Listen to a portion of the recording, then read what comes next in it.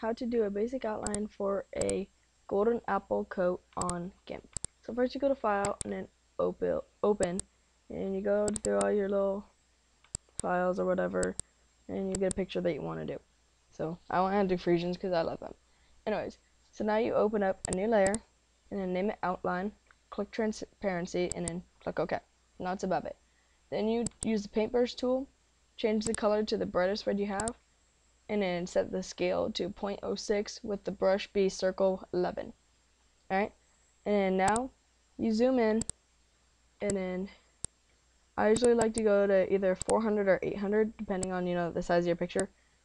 You usually want to see just like about this much of the picture at a time, and then you just freehand it around the picture, like this. I'll do the head first, and then since it usually takes a while, then yeah, I'll just do it and then skip ahead. But usually you want to just get the basic outline. I mean, it doesn't matter exactly. I mean, I usually leave off the tack or whatever, so if it has a saddle on or something, I'll usually just kind of guess where the real body would be, because I mean, seriously, horses with saddles don't look as cool. Anyways, then you just do a basic outline of the eye. Doesn't have to be perfect, and then basic size and shape of the nose and stuff, and then this ear looks really weird, so I'll just have to guess. I'm guessing it looks like that and like that.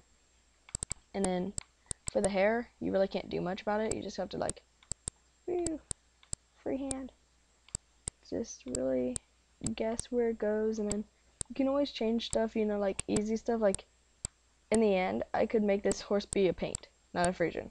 I could also make it be a gray Andalusian with hecka long hair. It really does not matter at all. You can just change as much as you want with it. And if you really get good at this, you don't even need this basic outline.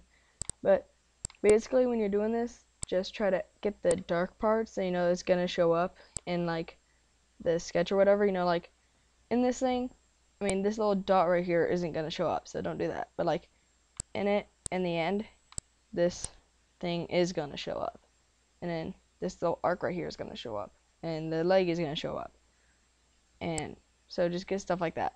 When you want to see the outline, what it looks like and everything, and create new layer. Make sure it's white, and then name it whiteness. Doesn't really matter because you're just using it temporarily. Now make your picture disappear. So you want to make it go down 1, so then you can see it. Hallelujah. And then this is also a good way to see any errors you did. Like obviously I forgot to do something right here, so I'll just fix that really quick. See, it looks stupid, but I could do better next time. Anyways, I also forgot to put a little bit of mane right here, so I'll just do that now. What a mane. Hallelujah. Oops. Yay. He now has a ground length mane.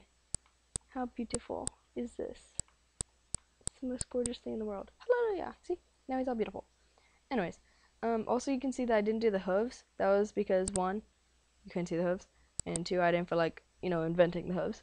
So if I was gonna really make this, color it out and everything, then I'd just, put grass over them or do something, or I'd just, make them later.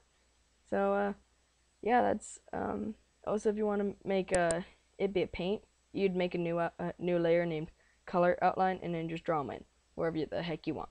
So yeah, that's it.